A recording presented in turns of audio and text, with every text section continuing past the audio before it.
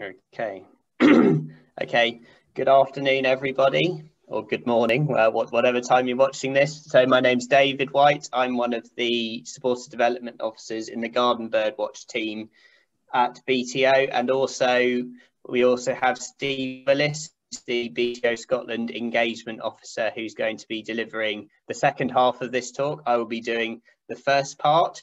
So it's about 25 years of BTO Garden Birdwatch. So without any further ado, I will begin.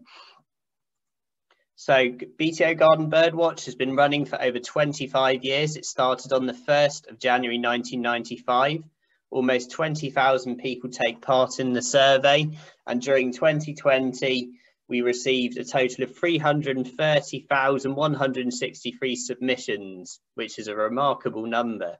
So the aim of the survey is to submit weekly maximum counts of all birds and a selection of other wildlife species from your garden. I'll talk a bit more about the methodology in a minute.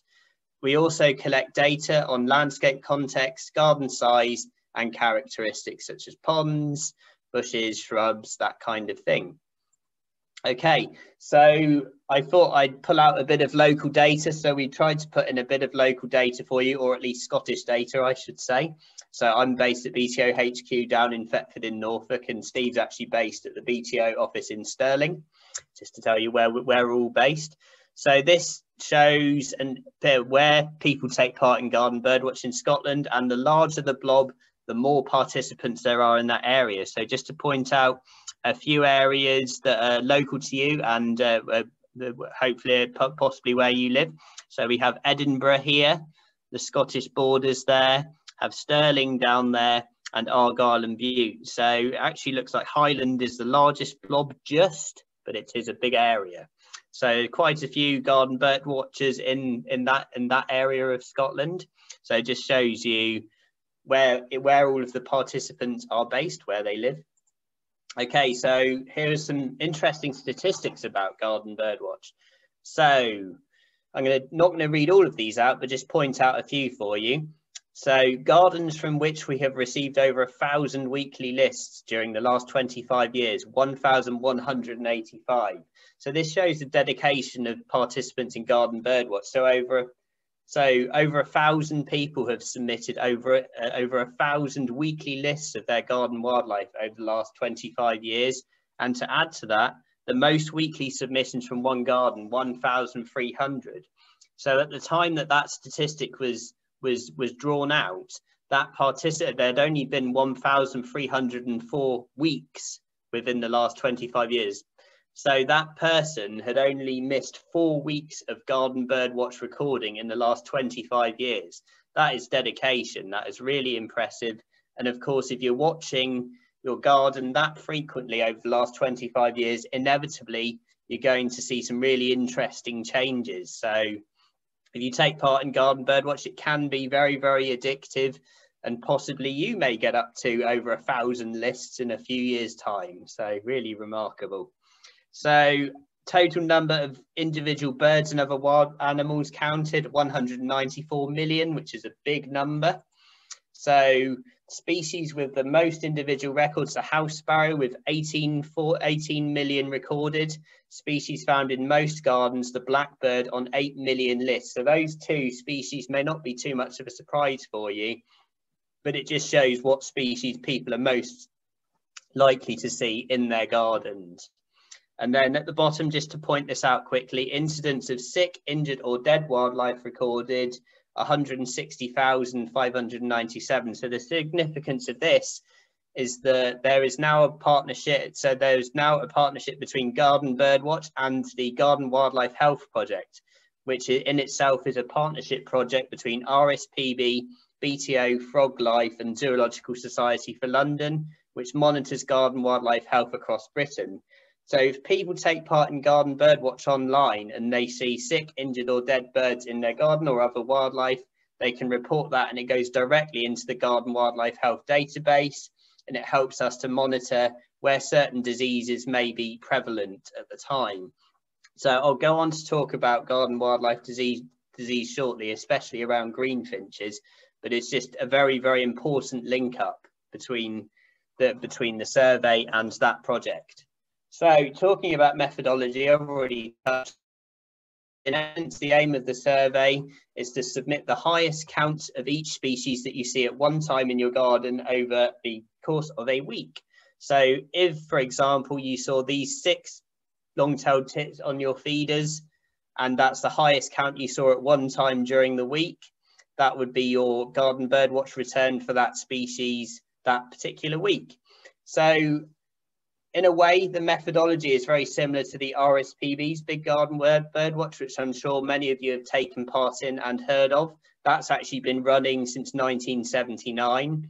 So the key difference, though, between the two surveys is that whereas the RSPB's Big Garden Birdwatch takes place during the last weekend of January each year, people spend an hour counting the highest number of each species that they see on in their gardens at one time.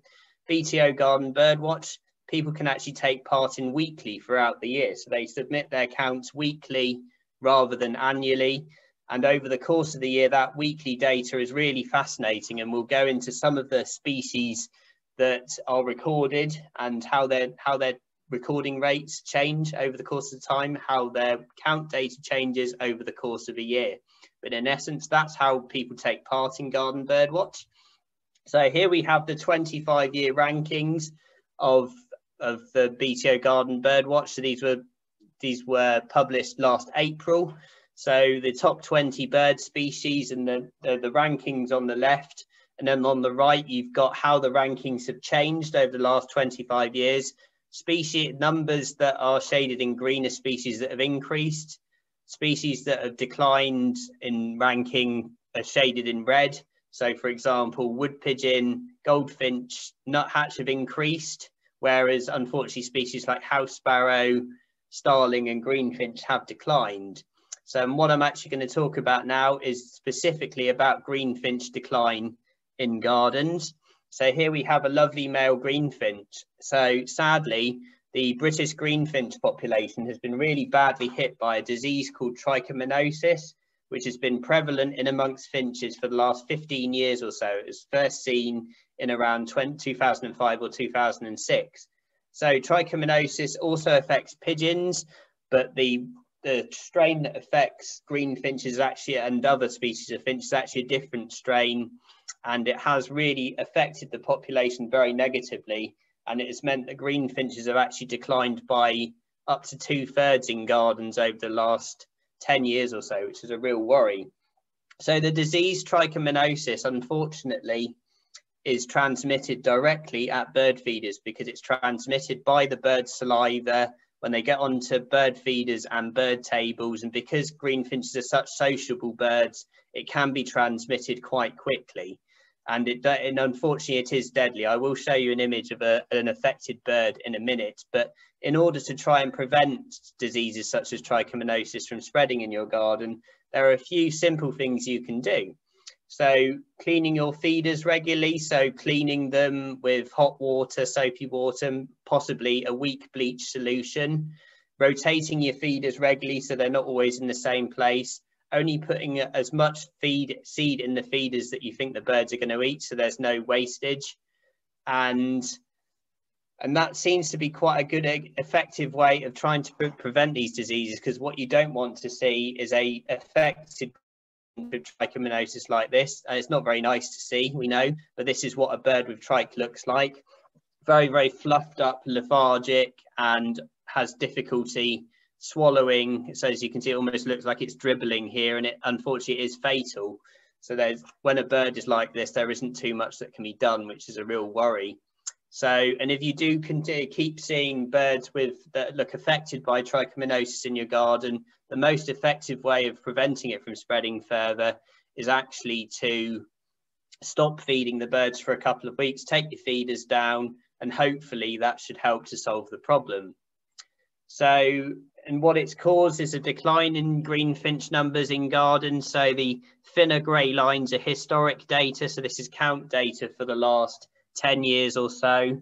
So the blue line is 2019 data, the red line is 2020. So the last 2 years, as you can see, its count data is going down and down each year, and it's a real worry. And trichomoniasis seems to be the main driver behind that. So it is a real concern.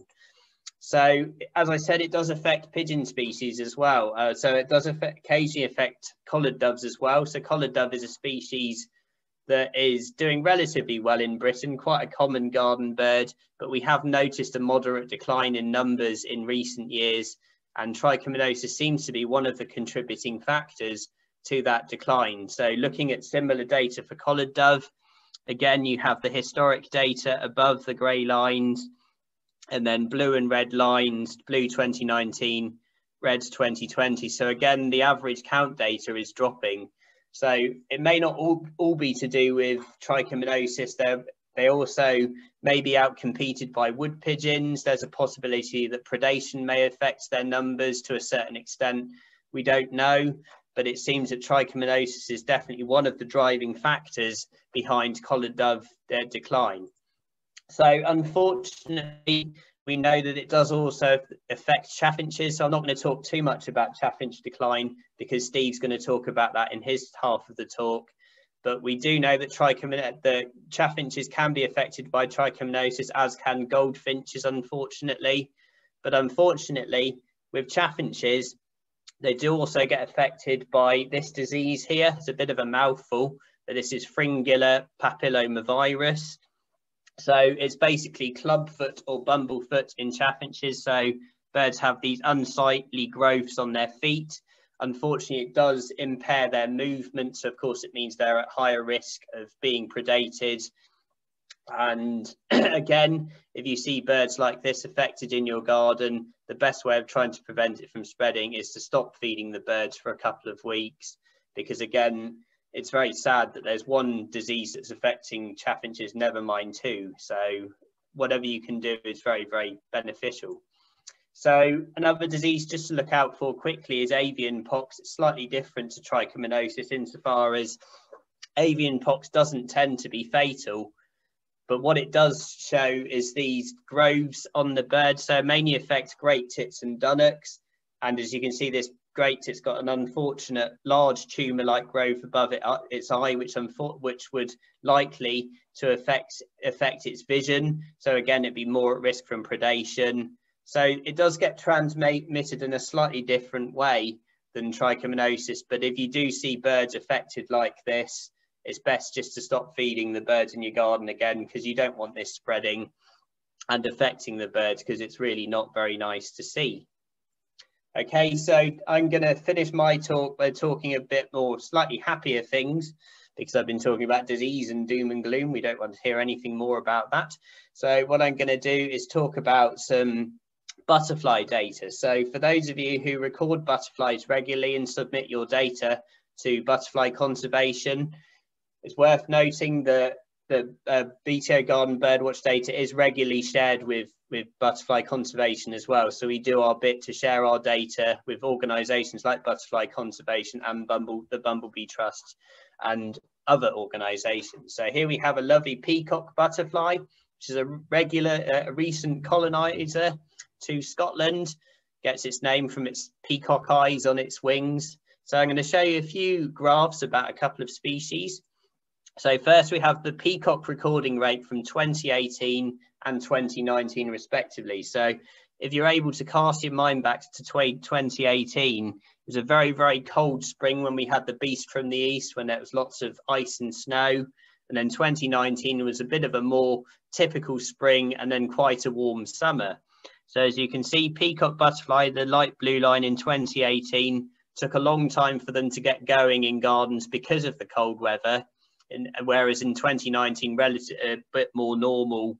So the recording rate was higher. And actually in the summer in 2019, the recording rate was higher again, possibly because after the beast from the east in 2018, the recording rate struggled to increase and numbers struggled to increase. Whereas in the summer of 2019, it was very, very warm. So there were a lot more peacock butterflies visiting gardens. very, very weather affected butterflies, of course, as many of you will know. But this is simply from people submitting their butterfly data weekly, the kind of thing we can find out. So another species I'm going to show a graph about is the comma butterfly, which is a species that's increasing its range further north each year. So you may be seeing these butterflies around you in a month or so time when they start emerging. So they tend to emerge from around late March, early April onwards. It does depend on the weather. But in a way, this is a similar graph to what I've already shown, with comparison between 2018 and 2019 data in Scotland. So 2018, again, after the beast from the east, a slow start in the recording rate, whereas in 2019, they were actually starting to emerge quite early from February and March onwards. So emerging a lot earlier, so in higher numbers as well. And then what's also interesting about this graph here is that in September 2018, the recording rate actually dropped quite considerably, whereas in 2019 it went up again, so really increased, possibly due to the mild weather and the fact that it was quite warm. But again, through people submitting their weekly butterfly data, this is the kind of interesting things that we find. So the last species I'm going to talk to you about is painted lady butterfly, which is a migrant. So just in case you don't know, painted ladies are migrant species that come from Africa and the Middle East. And each year we get a different number visiting Britain. So, but what happens every 10 years or so, there's a big painted lady year, or an influx of painted ladies. So there's a big influx in 2009, and then another big one in 2019. And I'm going to show you some data about that in a minute. So what we were finding in 2019, which is this bigger, is the blue line in the graph here, a big increase in count data, especially in July and August, that because there were so many painted ladies around, this translated in higher counts in gardens. So I hasten to add, this is UK data. This isn't just Scotland data, but it just shows how many more were being seen in gardens. And actually at BTO HQ at the time, I remember taking a phone call from a very excited lady who lived in Dundee, who was seeing painted ladies in her garden for the first time ever, which was must have been really exciting. Lovely to see them getting so far north, and that's a big influx. And then an interesting comparison to the red line at the bottom, which is actually the 2020 data, a more typical painted lady year, when actually there were very few painted ladies visiting gardens. So going back to normal, if you will, with the numbers. So perhaps in 2029, there'll be another big painted lady year. We'll see, who knows? But again, very interesting data. We also we take data from mammals, dragonflies, and other invertebrates. Unfortunately, I haven't got time to tell you anything more about them today. But what I'm going to do now is I'm going to pass you over to Steve for his part of the talk. All right, thank you, David. Okay, here we go. I'm just going to talk to you a little bit about the sort of outputs that you can see and things that are available on the BTO website for anyone to have a look at. If you want to find out more about getting involved, or you want to sign up to any of our BTO surveys, then you can just go to bto.org/mybto, and there you can either log back into something you've already registered for or sign up as a volunteer. All of the surveys are free, and we appreciate anybody getting involved in any capacity. So this is the sort of things you can see behind the scenes when you log into my BTO, and this is for my own garden. This is the data from my own garden. You can see all sorts of different data about the things that you've recorded, however long you've been involved in the scheme. And so from here you can see these different bird families with the different species that have turned up in the garden. It's always quite exciting when you get to add a new species or a new family to your data. And you can see an arrow there that won't work if I click on it there, but it shows you other information about the mammals you record, invertebrates, and things like that as well. So there's loads and loads of good information that as a recorder you can look at your own information. But there's also a great deal of information you can see that anybody can look at simply by going onto the BTO website. And if you go to projects and then search for Garden Birdwatch, then you can go to this section, Explore Our Data, where you can see lots and lots of information. You can actually narrow it down to regions or countries. You can compare species, compare countries or regions as well. You can get lots of useful stuff out of it. We're going to look at annual patterns of garden use and long-term patterns of garden use, but David's already shown you some maps, showing you the GBW participant stuff. This is all free for you to have a look at just on the website, even if you're not involved as a volunteer. So one thing that you can see is you obviously see seasonal trends for species. So whether they're summer visitors or winter visitors. In this case here, we've got a spotted flycatcher, and apologies to the enthusiastic entomologists who won't appreciate the damselflies that have met a sticky end there, but these things happen. And what we see when we look at the blue line here, the blue line is the data for Scotland for last year. And so no records through winter. Then come April and into May, we get this peak with birds being reported in over 1% of gardens. Drops off a little bit, then there's a bump up in August when we start to see probably fledglings and migrants beginning to pass through gardens on passage. And then of course it drops away back as to nothing in winter, as is typical for summer migrants because those birds have left. Compare and contrast that with a classic winter visitor, in this case the field fare. With a field fare we get an influx of them from around October, November time, and they come in, they gorge themselves on rowan and cotoneaster and holly, really popular garden plants that will come in and gorge themselves on the berries. And then they begin to drift off. By midwinter, they're probably still in the country, but they're not visiting gardens as frequently. By summer, there are hardly any, if any at all in the country, so next to none being recorded. So what that means is that we see these peaks and troughs when we look at the data longer term.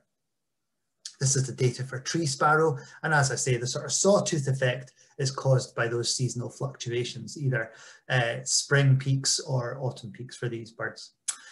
And so in this case, the blue line here is the British data overall, so overall for the UK, but what we see with the black line is the data for Scotland. We see a massive increase in recording rate for tree sparrow in Scotland, where it's relatively stable for the whole of the UK. We're seeing a significant increase in Scotland, which is really, really interesting. And it's nice when you go onto the website that you can compare years, you can compare species, you can compare regions. So it's quite interesting to do that.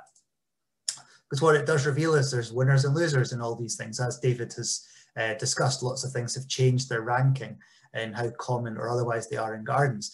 The blue line here is nuthatch across the whole of the UK, where there's a gradual upwards increase in numbers, but it's startling in Scotland that to the mid-1990s, there are no nuthatch being recorded in gardens, or not through this scheme anyway. And then very, very, very small numbers, and by the mid-2000s, numbers are really starting to increase. And then by nowadays, we're getting up to 10–12% of gardens are recording nuthatch. And that's a species that's marching north all the time. And is now beginning to show up even up in the Highlands and the Northwest. So pretty interesting that we can record this, and this is all individual people contributing small amounts of data, but cumulatively it shows really interesting stuff. And as David was saying about, we're going to touch on chaffinch and how they're faring. When we look at the overall UK population, they're definitely declining, and that's quite an alarming situation. They're declining less quickly in Scotland, but they are declining. And the worry that we have about this is that we began to see this sort of trend with greenfinch back in the mid-2000s. And the worry is that chaffinch are going the same direction. We are doing some research into that with some partners, and we need to work out what's going on, because chaffinch are an amazing bird. They're a brilliant bird. They're really, really nice to see, a very popular bird, and it'd be a real shame to see them go. So definitely a requirement for more research into species like this. So why not get involved? Garden Birdwatch is a brilliant survey. It's really nice and straightforward. Anyone can get involved. You don't need to be an expert. You don't need great optics. It's quite a straightforward one for you to take part in. It adds very, very important data about a massive UK habitat. Think about the cumulative area of gardens across the UK. It's a vast area and does represent a significant habitat in the UK. So let's record it. Let's find out what's going on there. Very family friendly. You can get the kids involved, you can get your granny involved. It's a really good way to engage people with nature. And remember, it's much more than just birds as well. There's lots of other stuff you can record. And it is good fun, trust me, and it is borderline addictive. You get very, very excited, as I did last week when redpoll turned up in the garden for the first time. We've lived here 4 years, and that seems like a big tick when you can enter that into the data, and you've got another species added to your list. So why not? Oh, I think I'll hand over to David for this, just for this last section. Okay, thanks, Steve. Yeah, so if you want to sign up to GBW, it's free. So you can sign up online here. So bto.org/GBW. So if you sign up, you can take part in the survey up to weekly. And you also receive a weekly Garden Birdwatch newsletter that's written by the garden ecology team, shares results. There's also a chance for you to share your own garden sightings and photographs in that. So if you don't want to record online, you can also record using the paper forms. Out of 20,000 people who take part in GBW, we still have 2,000 people submitting their data using paper forms, which is absolutely fine. If you want to find out more about Garden Birdwatch, give BTO a ring, or our email address is gbw@bto.org. So thank you very much. If anybody's got any questions, we'd be happy to answer them in the time we have. So thank you very much.